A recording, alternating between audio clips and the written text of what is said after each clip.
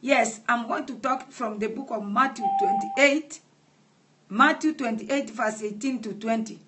The Bible says, and Jesus came and spake unto them, saying, all powers is given unto me, in the heaven and in the earth. Go ye therefore, and teach all nations, baptizing them in the name of the Father, and of the Son, and of the Holy Ghost, teaching them to observe all things whatsoever I have commanded you. And lo, I am with you always, even unto the end of the world. Amen. So Jesus was speaking to his disciples. He told them, all the powers in heaven and in the earth have been given. All the powers that is in heaven, the powers that is in the earth here, Jesus has been given. And he has said that he has commissioned us. He said, go and make disciples. Go and make disciples. So how many disciples have you made?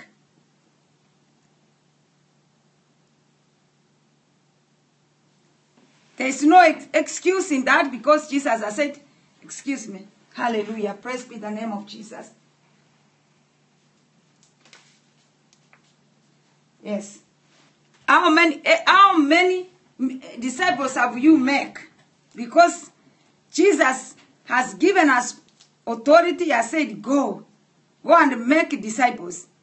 That's what the Bible says.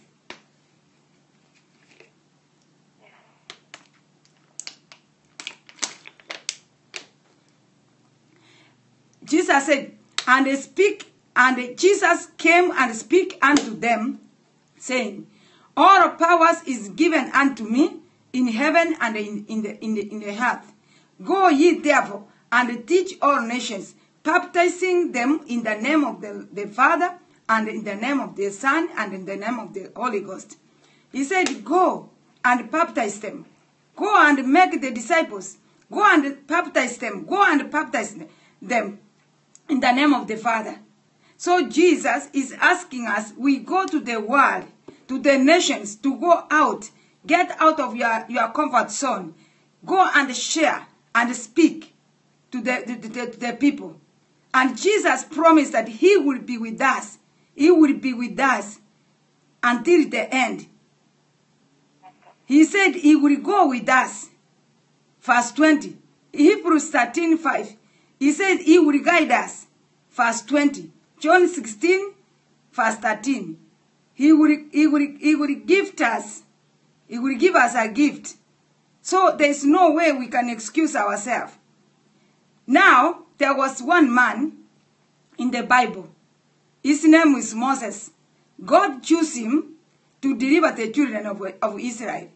So Moses, he gave God several excuses. He didn't want to go. He said, God, no. You know, first of all, I am a stammerer. I don't know how to talk. Why do you want to send me to go to Egypt to bring the children of Israel? He was not happy about that. But God told him in Exodus 3 verse 11, I am who I am that I should go. So many times we question our ability, as well as we say, I cannot share the gospel with others because I am not smart enough. I do not know enough about the Bible. Now, that is excuse like what Moses was telling to God. Moses was asking God, who I am, should I go? Yeah? Even us, some of us, you excuse yourself, you say, first of all, I don't know the Bible. I don't know what I will say. Even the language, I don't know what I'm going to tell the people. We do excuse that. Exodus 4, God says in response to our doubts in Exodus 12, I will be with you. The same word Jesus said, I will be with you. So Jesus said in the book of Matthew 28 verse 20, Jesus said, I am with you always, even unto the end of the world. So in Exodus here, God says in Exodus 3 verse 12, God says in response to our doubt, I will be with you. So God will be with us. We don't have to fear about sharing the people, about going to win souls, about reaching the soul, reaching the lost souls. So now in Exodus 4 verse 1 it said, what if they do not believe me or listen to me? So now you also asking, what if I'm going to talk to somebody and he doesn't want to listen to me? He doesn't want this salvation. What is shame? That this I'm going to be shamed and disgraced. Over years and years, people, they reject biblical information that present to them. They say, well, that is what you believe. So you give excuse, but God, He will be with you, and He will go with you, and He will guide you. Only if you are willing, without doubting. And as you go to prayer, you pray even to your partner. You pray even to your own husband, the one you live with. You pray, and then one day you just talk to him. You say, you just share with him. And then God will take care of everything. But rather than keep quiet, you fear, you don't want to share, you don't want to tell anybody about Jesus. And also the way you are living. If you are not living the right way, then you cannot tell anybody about Jesus. They will say, are you a Christian really? Are you a Christian, or you are just saying? And sometimes you enter in their group, you do things together, but on Sunday you go to church, you pretend you are a Christian. But Monday up to Sunday, you are not a Christian. That one can also hinder you from sharing the gospel with other people. I'm telling you the truth that God will be with us. God will go with us and guide with us. According to what Jesus said, that I will be with you until the end. He said, go. He knows that there's some people who will reject you, who will mock you, even you can be beaten. We have seen many Christians being beaten, thrown even to prison because of the gospel. Suppose you were Paul and Silas, when they were beaten seriously and thrown to the prison, what would you do? Yeah, suppose you are just imagine that you are now Paul and Silas. You have been beaten and you have not done anything. It's because you preached to the woman, the witch woman, who was witching the city. Now they see that you are traveling the whole city. And they arrested them, been arrested, and they beat them, and they didn't do any crime. What did they do? Nothing. Only Jesus. But now we are, thank God, right now, here where we are, especially in Canada, America, even in Africa, some part of Africa, it's not bad. You can share, you can preach the gospel anywhere. It's freedom. Other countries still you can't preach that one. But with us, we can't excuse. We can't say that we are afraid, or we can't say anything about that. If you reach there, you talk to them, they don't want to respond, you have done your duty. You have done what God wants you to do. Then you will see God will take care of them. God wants you to come out from ice, to come out from the box, to do exercise. I know I've been talking about this lady. She's there, she's listening. Alison. Alison is a woman who is very shy. But the way she ministers to people, God knows. She's bringing a lot of people to God. And she's sharing with them. And now you wonder, the way she talks to people, God knows. Yeah? Somebody, because God will give you a gift. It will give you something that will pull people. How you will share with them. Now, we have our own children. Our own children that are not saved. What are we going to do about them? We pray God to help them and deliver them, and they will be saved. If your children are being saved, you will be the happiest family. Your family will be very happy. Now, if your children are not saved, all the demons, they are fighting, they are bringing confusion, they are bringing so much problem. But when they are saved, everybody will have peace and thank God and pray together. But once one is not saved, the demon will fight this person.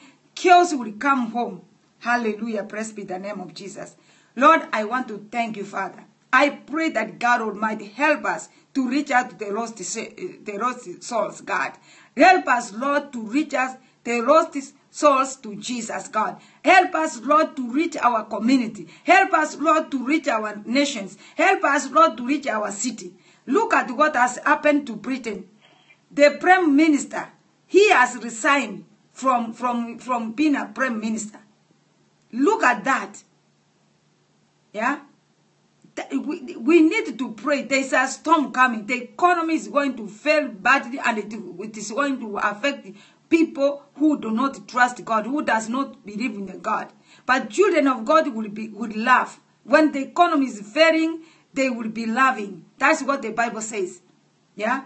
Now, it is the work of Christians that will stand in the gap and pray for the economy of the country and pray the sins that has entered in the country. Of all the world, pretend they are sterling bound crashed. It is not easy. So we pray that God Almighty, God our Father, will deliver our children, will deliver our family, will deliver our neighbors, our nation. We pray for the economy of the country. We pray that God will sustain our country's economy. Yeah. We pray that God will help us. So when the economy is being affected, you know there's chaos. It's not safe.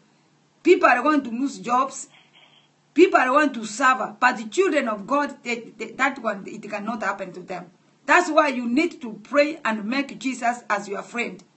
You will go and make preach people to God, and God will help you and protect you. Hallelujah. Praise be the name of Jesus. Thank you, Jesus. We thank God that God is able. People are going to face a lot of storm, a lot of problems is facing them.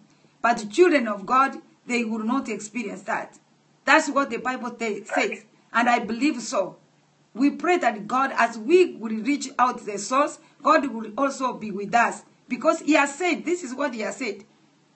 Yes? However, we must overcome this fear. Go.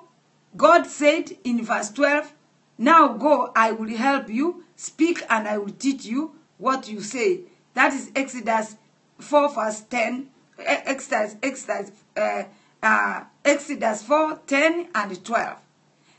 God says that now go, I will help you. Speak and you will teach and what to say. So God said, you know, when Moses was having a problem, he said, I don't know how to talk. I can't. God says, go. Your brother is there, is going to speak on your behalf if you can't speak. I am the one who created your tongue. I am the one who created your tongue. You know, I was struggling like that too. Because I was having a problem of talking, of speaking. I can't pronounce the words properly. I can't talk properly. So I said, I was afraid. But when God told me that who created that mouth, who created the tongue, who created the speech you are talking, it is me. So I know, go talk, don't fear. And then the fear went out from me. So I don't mind. I just talk. Wherever I talk, I just talk. Because I can talk. Before I would look for the word for a long time before I can talk properly. Now, Moses was also was excusing God. God said, no, go. I know your situation. I know your weakness. I know who you are. I am the one who created you. And I know exactly who you are. So go. Now, there's no way you can excuse yourself. Go and reach out the souls. Go and reach out to your neighbors. Go and reach out people who are suffering, young people who are committing suicide every day. Reach them, speak to them, share with them. You never know through that God will open doors for you also. Don't fear. Don't excuse yourself. We need our own family, our own children, our own blood to be saved. You hold even the clothes of your child. Maybe he has gone away, the picture you hold in your hand and you say, God, my Father, in the name of Jesus Christ, Lord, I represent my son, my daughter into your hand, God. I pray that God deliver this child from the world. I want this child to be delivered. Anything, any power that is holding my child, let them be destroyed in Jesus' name. That's why you can pray, let them die. Let them burn to ashes. Yeah? You pray so hard because the prayer of the parents is so powerful. If you can't pray, connect us. We can pray together as we've been praying so that the family can be saved. We pray for the city. We pray for the nation. We pray that God will deliver our nation. God will deliver our community. Then we just pray like that. Then God will connect you. You can ask God, give me a name. Give me somebody that you want me to pray so that the person can be saved. Then God will give you the name. You pray for that person. If it is fasting, you have to fast once in a week. You can, the day you fast, you bring that person. You pray that God, the person you have given me the name, I am bring this. You pray until this person will be saved. That's how you can rescue some people from the mouth of the grave. Some people, one day they will thank you in heaven and say, thank you, Christian, for praying for me. Otherwise, I could have been hellfire. But because you prayed for me, I thank you. So that's why God himself, even the angels, are very happy when one soul win to the kingdom of God. Therefore, we pray that God would deliver our family, would deliver our community in Jesus' name. I pray that God, in the name of Jesus Christ, Lord Almighty, my Father, any power holding these people in captivity, let them die. Any power holding people that they cannot give their life to Jesus, let this power be destroyed in the name of Jesus. I pray for the community. I pray for the people, my own family, who have not received Jesus Christ as their personal self. Lord, I pray for them, God, in the name of Jesus Christ. Hallelujah. Yes, Lord, my Father, in the name of Jesus. Lord, I thank you. Lord, I bless you. Lord, I give you the glory. You are wonderful. You are what, God? Father, in the name of Jesus, I thank you. Lord, I thank you. Lord, I bless you. Lord, I give you the glory, God. My Father, in the name of Jesus, I bring these people into you. I bring people who have not saved. The family who have not saved, God. Children who have not saved, God, my Father. I declare salvation to them, God, my Father. In the name of Jesus Christ, Lord. My God, in the name of Jesus Christ, Lord, I cut off, I destroy every powers of darkness, tying down these people, putting them in captivity, that they do not want to accept Jesus Christ as a personal Savior. Let them be destroyed in the name of Jesus. Father, in the name of Jesus Christ, Lord Jesus, you have said you will be with us until the end. You have said you will be with us and guide us. As we have prayed that God, my Father, I pray that God Almighty, King of glory, Father God, touch the people, touch them. Wherever they are, touch them, God. Touch them, my Father. I'm not hearing her either. Hallelujah. Yeah, I'm going to log off and try to go back in. Hallelujah. Me too, because I don't know what happened. Okay, okay. Okay, cut off. Okay, can you hear me now? Oh, she's there. Yeah, we're here. You can hear me? I'm like, we thought we left you. Okay. No. It's okay. Hallelujah. I pray that God, in the name of Jesus Christ, that God will touch your life, that the life of the people, in the name of Jesus. We need to pray that God will touch the life of the people who have not, who need Jesus. There's powers of darkness that is covering them, that they don't want to get saved. It is our responsibility to pray for them to get out from captivity, where the enemy has chained them, where the enemy has put them in prison. There are some people who are really in prison. They have eyes, but they don't see. They have eyes, they have ears, they don't want to hear. It is us to pray for them. We pray that God Almighty will destroy everything that is holding them, and we repent any sin that is holding them. Like if you have people in your family, you repent on your family. You say, God, my God, sins of my forefathers, sins of our ancestors, that is making my family, that is making this child cannot be saved. Let them be destroyed. Let them die. So you go with the deliverance prayer. This is deliverance prayer. You go with the deliverance prayer. You command them to die. You command them to be destroyed in Jesus' name. You know, there was this, the man of Gadara, who Jesus prayed and the man was healed. Then the spirit, the demons in that man asked Jesus to go to the pigs, and the pigs, and Jesus said, go. The pigs become very violent and ran to the sea, and they drowned there. They died there. So now, the pigs died there. They died with those demons there. The pigs died there, which means those spirits, or the demons which were in the pigs, they die there so that they don't come back and torment people. I don't know, but what I see and what I've been searching and I've been praying that thing, that information to get it clear. What happened? Did the pigs and the demons died there, or the pigs were the ones who died and then the demon did not die? Because people say the demon doesn't die. Now, when I look at that scripture, why did Jesus send the pigs to the sea and they die there?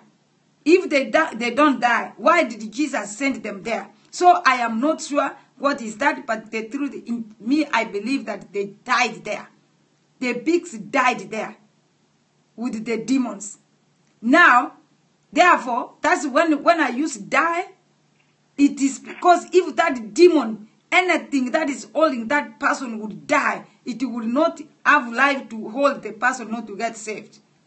For example, if you command cancer to die, cancer cannot come back and start attacking the person. So when I use such a words, don't think that this is witchcraft. It's not prayer. This is witchcraft. Jesus himself, he said, I came to destroy the works of the devil. What does destroy mean? When you destroy something, what does that mean? It means you destroy completely, you kill it. It will not have life. It will not have life. In another way, if you look at the word destroy, what does that destroy mean? Anything destroyed, it cannot exist. It has been destroyed completely. So we pray that all the powers, enemies, that is holding my child, that is holding my brother, that is holding my mother, that's holding my father, that's holding my husband, you name it. And then you say, I break you, I destroy you, I completely denounce you in Jesus' name. Then you come to the village, to the community. You say, every power, every strong man, strongest power holding this city, bringing poverty in this city, let them die. Let them be destroyed in Jesus' name. Through you, you can save your whole city. God is looking intercessors. God is looking people that you can stand in the gap on behalf of the nation, on behalf of the others. God is looking, and God is very happy for such a person. And he will protect you according to his word. He says, I will go with you, I will guide you, I will be with you. That's what makes me happy. When I go out, I know he is with me. He will guide me, and he will be with me. Yeah? That's what I am free to go that and do the gospel and preach out and reach people out. Sometimes I go by myself, nobody. I don't mind. You know, people sometimes they say you can be raped, you can be found. Some people there, they rape you. It cannot happen. God cannot allow that can happen. It cannot happen. God will, if God is not with me, then that can be happen. But if I'm going and then it happen now, then God who said this is not God. And remember the Bible says God is not a liar to lie. You see, the Bible says that God, the scripture we read in the morning, it says God is not a liar to lie. So his words is very true. Now, when you are coming, when you leave your house, you say, I'm going to marketplace to reach any soul there. God, go with me and come with me, guide me. God for sure will do that. Angels of God will release you and you will go you cannot get even accent. You can, even the favor of God will be following you everywhere you go. And God will put someone there to go and minister to them, to the person. I thank God that God is able to use you. God is going to use you. God is not going to come from heaven to come and do this work here. He will use you. And if you are ready, he will use you. Let's pray to our family. Let's pray for our loved one. God will help us and they will be saved. I am believing by tomorrow we must have testimony. Yes, I don't know if this morning or yesterday I was giving some prophecy about people who are sick and one lady, I don't know if she's in the prayer or she's not, But she called me and told me that she was the one that I said, the one who had a back problem. She called and said she was the one 3 months. She has been suffering. She has been having a very severe backache. Her back has been troubling her. But immediately when I prayed, she got healed. And she was so much excited.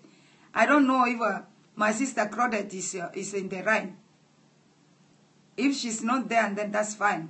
She called me and gave her testimony. So I said, thank you. When God mentioned your case, He's one to help you. I go by the Spirit of God. Even now, I was trying to go to the message that I left. The message that I didn't complete our prayer meeting 7 o'clock. But when I pulled it out, I wanted to continue. The Holy Spirit said, no, you have to finish what you started about salvation, about the souls, winning souls. Complete. Tomorrow I'm completing and I'm going to continue that topic maybe on Sunday.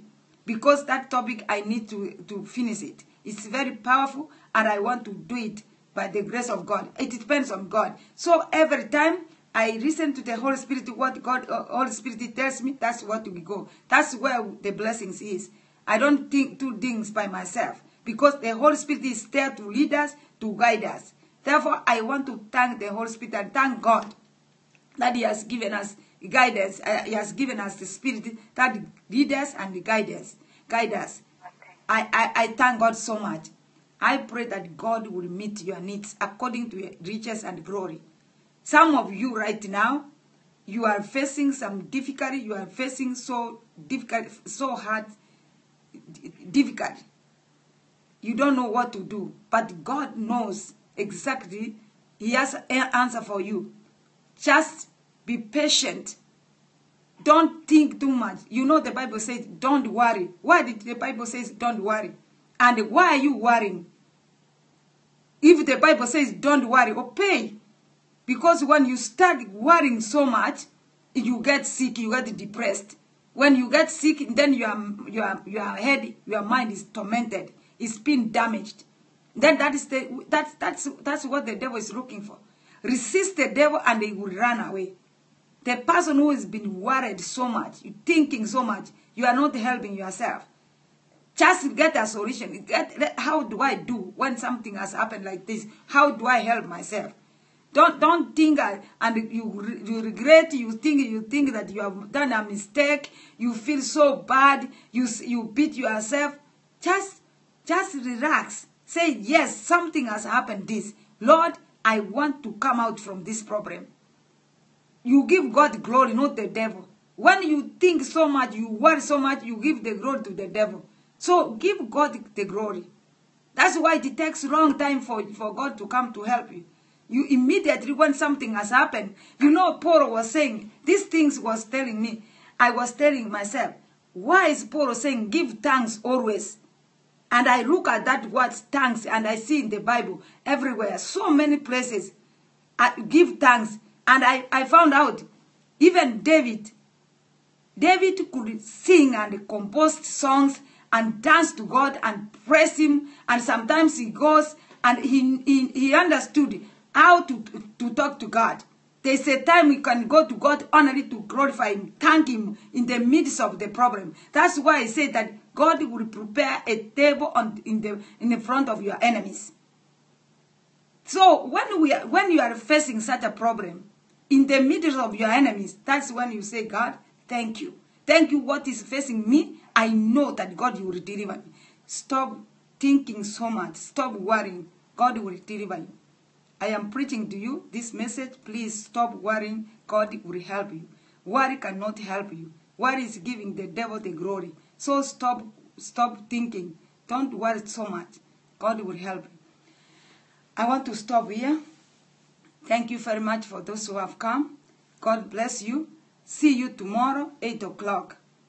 Tomorrow we have 8 o'clock. We don't have midnight. We will not be having midnight. We have Sunday 8 o'clock.